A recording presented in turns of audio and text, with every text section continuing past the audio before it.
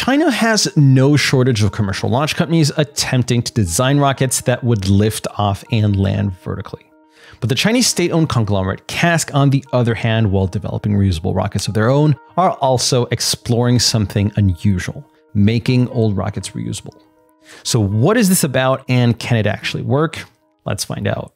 China has been pushing out new generation rockets since the mid-2010s. It's the Long March 5, 6, 7, and 8s, which use modern cryogenic fueled engines and are more efficient and more capable than the older generation Long March 2 to 4. Naturally, it was expected that the latter would be phased out, but when we look at the numbers, it's actually quite the opposite that's happening. While China has been rolling out more and more new generation rockets, the number of launches of old Long March rockets has actually increased. And even more interesting is the fact that China has been upgrading incrementally these old rockets in recent years, with larger fairings, with the introduction of an optional upper stage, and now what seems like one massive step further, making them partially reusable. The news of reusability broke out in late March this year when Teng Haishan, a high-level engineer at CASC, announced that the company was planning to employ parachutes to reuse fairings and boosters. And if you've been following the Chinese space sector for quite a while, this only comes as a half surprise, as China has been testing parachutes and grid fins on its older generation rockets since the late 2010s. But at the time, this was for a different purpose. As you know, 3 of China's 4 launch sites are situated inland, meaning that rocket first stages and boosters often come back down on Chinese territory. And while these landing areas can be predicted to some extent in advance and evacuated, the use of parachutes and of control surfaces was a development to better control the landing zone and reduce the area of uncertainty.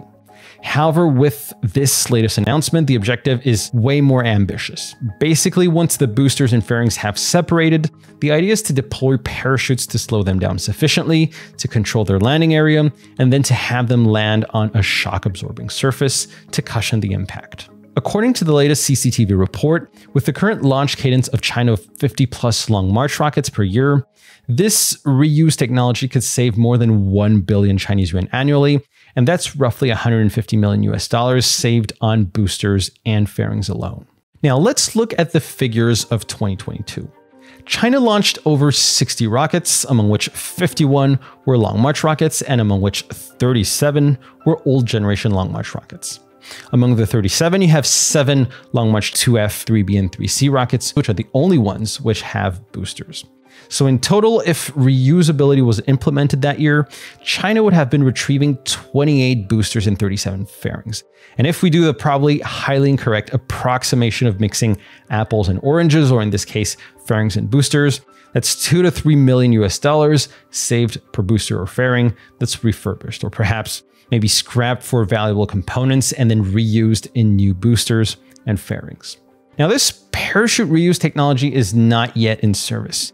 2 more booster and 2 more fairing landing attempts will be performed in 2023 and 2024 before definitive validation of this technology. And since previous parachute tests were performed with the smaller 3.35 meter diameter fairings, it's likely that the future tests will be with the larger 4 meter and 4.2 meter fairings. To put things a little bit into perspective, reusing rocket boosters or rocket parts thanks to parachutes is not entirely new. The space shuttle's solid rocket boosters, for example, were parachuted into the ocean and refurbished, and companies like Rocket Lab or PLD Space are considering doing the same thing with the Electron and Meteor 5 rocket first stages. But the real question, in my opinion, is why does CASC want to invest in reusing these older generation rockets? Because while reusing fairings, can definitively make sense, reusing Long March 2 to 4 boosters is more puzzling because the YF-20 engines in these boosters are very old hypergolic engines that are not reusable. And so a retrieved booster would have to have them replaced by new ones anyway. And so this reduces the benefits of booster reusability.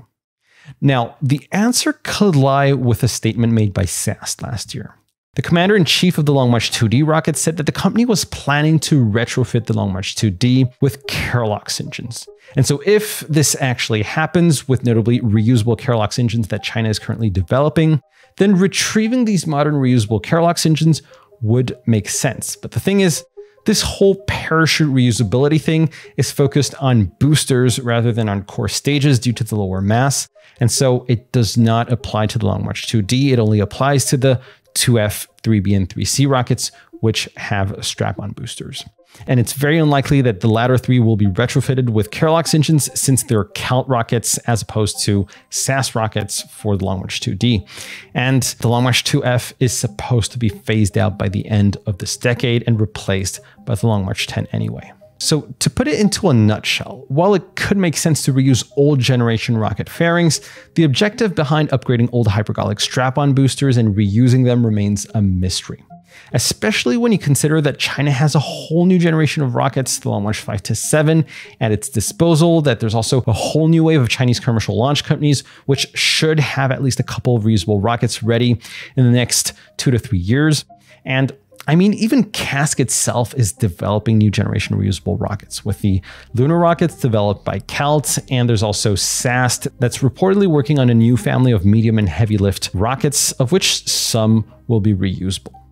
In the case of SAST, one of these new generation rockets could actually launch as early as next year from Wenchang, based on recent statements made by SAST. And finally, the development of a reusable version of China's most recent 80-ton thrust Kerlox engine, the YF-102, should also give new options to China for medium lift reusable rockets. So honestly, it seems that China is exploring a lot of different possibilities here for reusability, and I haven't even mentioned spaceplanes. It can seem like too much at times, but then these are projects and not definitive designs. So we'll probably have to wait and see which ones actually get pushed out for regular use and are economically viable.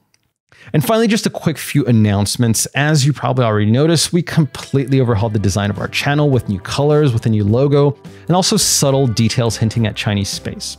This was done with a professional designer, and I want to thank my Patreon members who made this possible with their support. I will also be opening soon a Discord channel to share news and engage with my patrons, so do stay tuned for that. Thank you very much for watching, and I'll see you next time.